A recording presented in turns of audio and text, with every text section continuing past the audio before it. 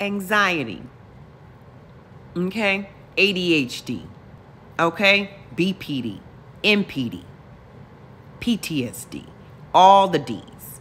You understand? Certain pieces of the nervous system, when they are just dysregulated, cause certain symptoms.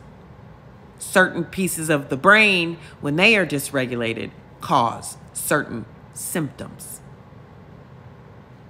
The nervous system and the brain control a lot, especially when it comes to emotional regulation, emotional stability, self-control, consistency, discipline.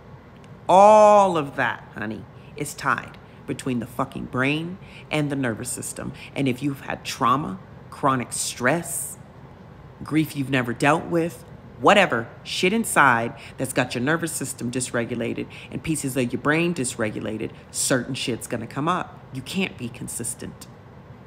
You can't have discipline. ADHD will take over. Anxiety will lead.